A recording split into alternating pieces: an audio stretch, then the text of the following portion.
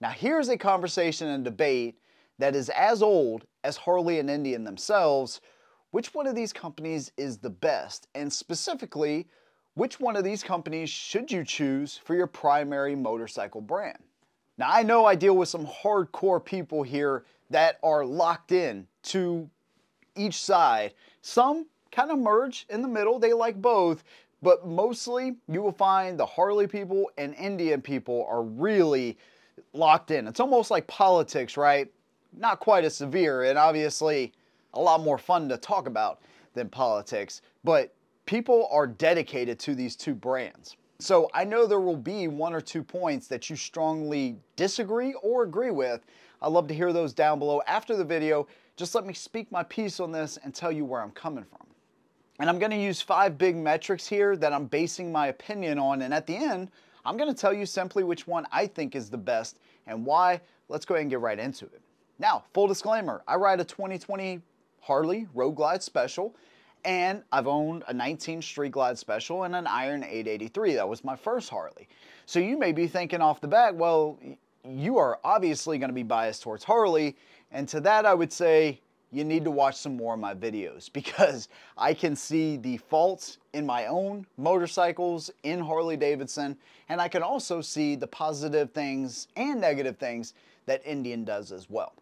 So having owned 3 Harleys and never owned an Indian, now you may be thinking, well, dude, you don't know anything about Indian, so how can you speak on this? Well, that's the funny thing. I actually work with American Biker in Charleston, South Carolina, and I'm independent of them, of course, and I do my own reviews, but I've ridden more Indians now at this point than I have Harley Davidsons.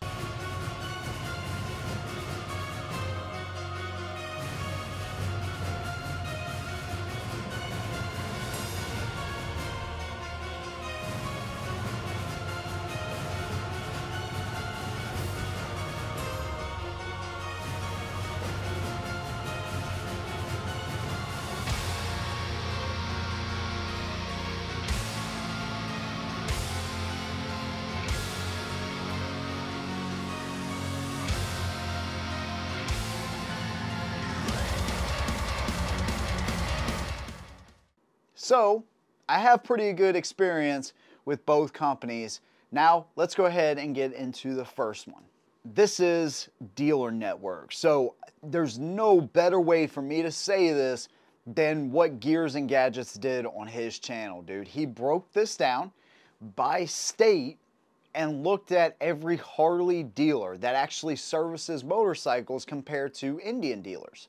And so I would encourage you to watch that video, which I will link down below. If I happen to forget, which happens, just let me know in the comments and I'll make sure to link that for y'all.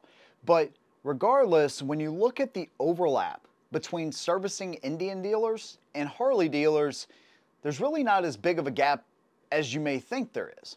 Unless you live in Alaska, and then in that case you definitely want to buy a Harley Davidson. But regardless, Indian has strategically, seemingly, put their motorcycle dealers where most people are going to be riding, and not only riding, but year-round riding as well. There's certain spots throughout the country where it may make more sense for you to buy a Harley if you're concerned with servicing, and obviously that will come up at some point, but for the most part, the dealer networks are pretty similar if we're talking about cross-country trips, and just getting basic service and stuff like that on your motorcycle.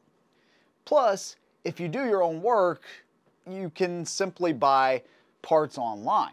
Now, there is and has been shortages through Indian, so that is something to consider, but from what I know right now, obviously post-COVID now, 3 years post-COVID, things are slowly starting to catch back up, and hopefully they will only get better from here, you know, pending recessions and anything else. But simply speaking, dealer network, yes, there are way more Harley dealers, but at the same time, Indian has strategically put their dealerships in great spots. Again, I cannot explain this any better than that video I will share with y'all in the description box of this video. So that's not going to help us in determining a winner, in my opinion. Let's move on to aftermarket. Now, changing parts on motorcycles is just what you do, whether it's a set of slip-ons, LED lighting, stage 1, 2, or 3 kits, changing out seats, handlebars, windshields, audio, whatever the case may be. Both of these companies have a huge aftermarket support, but there is no doubt that Harley wins in this area because consistently they've been around longer and companies have catered to that knowing that Harley is going to be there. So the aftermarket support for everything almost is way better when it comes to Harley Davidson. Now, if you want common things like handlebars and lights and slip-ons and things like that, you're going to be able to get parts for both. But if you want to even go further with your aftermarket parts, Harley is the way to go. Now let's talk about the value part of this. So I could go through each one of the motorcycles and look at this price versus this price and what you get here versus there. And that would be probably an absolute nightmare. But what I do want to tell you is, generally speaking, in my opinion, from what I've seen, you get a better value with Indian than you do Harley. For example, on their baggers, let's take a Dark Horse Challenger versus a Road Glide Special. Both of these bikes are blacked out. They both come with pretty premium features, although Indian treats their premium bikes better than Harley does. Okay, for example, you get a motorized windshield through Indian. You get a key fob. That is not just a freaking key fob that allows you to start the bike up, but it also allows you to lock your bike and unlock your bike. You got to go up to the $43,000 CVO to get that through Harley. Actually, this year, depending on when you watch this video, it's a $52,000 CVO is the only option right now. So there's that. TPMS sensors. So that is included in the Dark Horse package specifically. And it's also included in their Limited. Now, Harley Davidson offers that, but it's still an option for like $1,100 extra, right? Which is their RDRS. Well, Indian not only has a TPMS, but they have the Bosch 6-axis IMU, the cornering and ABS control, and that entire package. If you're going to go up to a $28,000, $29,000 motorcycle, it comes with it. It's an option on Harley for $1,100 more. Now, we cannot talk about these two motorcycles without talking about aesthetics. This is huge in motorcycling, man, because, you know, you want your bike to look good, man. It's your baby, right? And aesthetic-wise, overall, I think Harley gets the nod here. Where Indian gives you a better bang for your buck and a better value, Harley just has the line, every tank, every fender, every saddlebag is almost perfect, dude. These bikes are absolutely stunning. And although Indian has come a long way, dude, from their old Chieftains, especially the Roadmasters, all of that, they look so much better than what they used to. Harley just has had it dialed in for a very long time, and they definitely get the nod there as well. Also, you do get a different looking motorcycle depending on what you go with, right? So let's say a Road Glide Special with stretch bags is different than your ST. So you have the slam bagger look of the Special compared to the performance bagger look of the ST. Compared to the functional Road Glide Limited. Obviously, it has the Tour Pack, and it's got the twin-cooled 114, and, you know, the lower fairings and all that kind of stuff, too. So each bike looks very different. Or a Challenger Elite and a Challenger Dark Horse, besides paint schemes and stuff, and a few things here and there, essentially they look the same. So you get more aesthetic differences depending on which Harley you actually choose. Is engines, performance, suspension handling, that kind of stuff. Now, if you want the best ride on the road, like literally the most plush and best handling and best suspension, Indian wins hands down. The Fox shocks, man, I absolutely am a believer in that system, dude, and the Challengers and the Chieftains ride incredibly well, and they handle really well. And then you had the Power Plus liquid cooled motor, which I think is the most special motor that Indian makes. 128 horsepower and 122 foot-pounds of torque.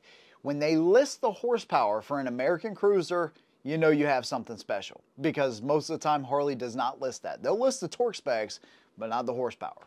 So it's pretty funny, but that Power Plus motor is really special in my opinion. It's my favorite motor that Indian makes. Plus the different ride modes. So, you know, your Challengers, your Chieftains, your Chief, Super Chief, whatever, you get ride modes that will change depending on the mood that you're in or the conditions of the road. More features, more bang for your buck through Indian. And the last thing we'll talk about is the community.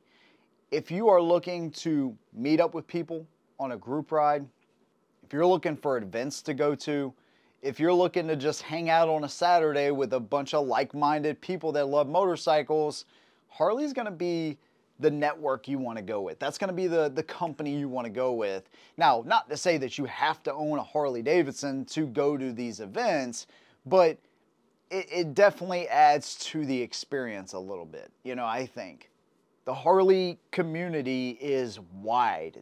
I mean, really, really wide. So if you want that community experience, if you want to be able to share ideas and talk about the same motorcycle with a lot of your friends, Harley is really a no-brainer. Again, that's where the history comes in, where you have the Indian that started in 1901, and then the disconnect and the buying and the selling, and now everybody likes to say, oh, it's Polaris, you know, and all that kind of stuff, where Harley all the way through has been Harley Davidson. So that's where they have the distinct advantage.